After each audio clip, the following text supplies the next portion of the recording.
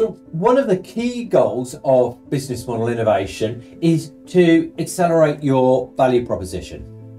Companies that offer similar value to their competitors are by and large stuck in a competitive environment. It is sort of just banging your heads against each other. Companies that offer significantly more value to consumers or users than their competitors, often 50 times more, wipe out the competition, they establish new markets and change the industry, if not the world. Let me give you a couple of examples of 50x value creation. Wikipedia. I've still got an Encyclopedia Britannica somewhere that I bought for £2,500 back in the day. So 25 thick volumes of books, Wikipedia for free.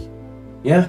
And there are millions of web pages giving me pretty much everything that I need quickly and efficiently, letting me understand the world and everything about it. LinkedIn doing something similar, way better than the old Rolodex of business cards that I used to keep. Sony and Apple transformed my music listening, first with the Walkman, then with the iPod and iTunes.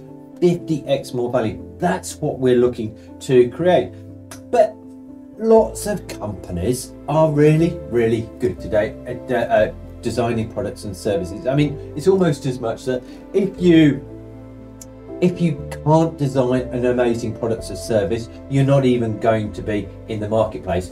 Good, okay, just isn't really good enough any longer.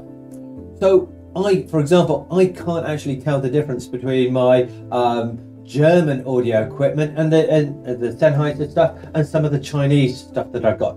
The quality is the same, the outputs are the same. So how do you overcome that competitive challenge?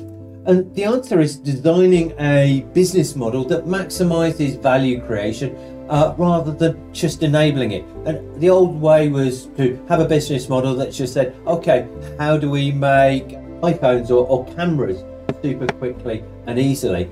The new way of looking at business models is saying, okay, how can my entire business model that creates value with iPhones or mobile phones changes the industry, that creates far more value than just manufacturing the iPhone alone. And that's one of the differences between Apple using Foxconn to manufacture iPhones and other companies manufacturing and marketing themselves.